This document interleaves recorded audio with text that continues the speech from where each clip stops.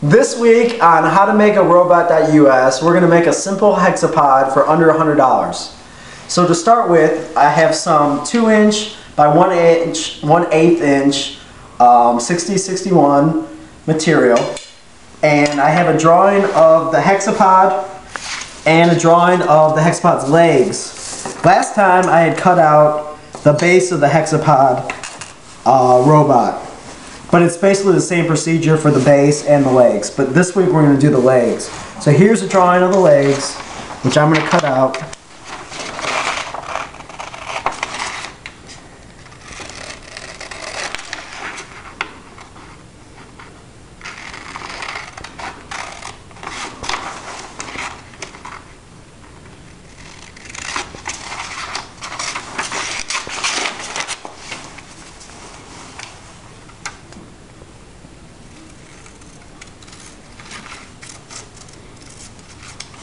All these drawings and materials are available on our website, howtomakearobot.us.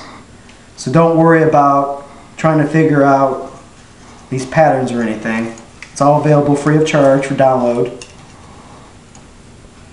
When you get to the home page, just click on the left hand side, click How to Make a Robot, and then click on Simple Hexapod for under $100. Okay, so I have the leg cut out. I'm going to just cut out this one more section in the middle.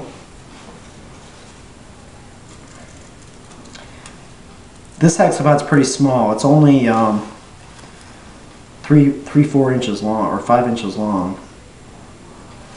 Okay, so here's the leg. We're going to need 6 of these. So let's do one at a time. So we're going to put the leg down, the template down on our raw material. And I'm going to just hold it down and do the outline of it.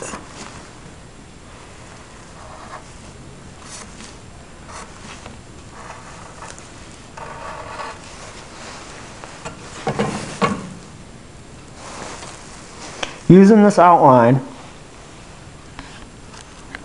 I'm going to take a Dremel tool. One more line here. See how simple that is? Now I'm going to take a Dremel tool and I'm going to cut the... Actually, you know what? I'm going to do the inverse.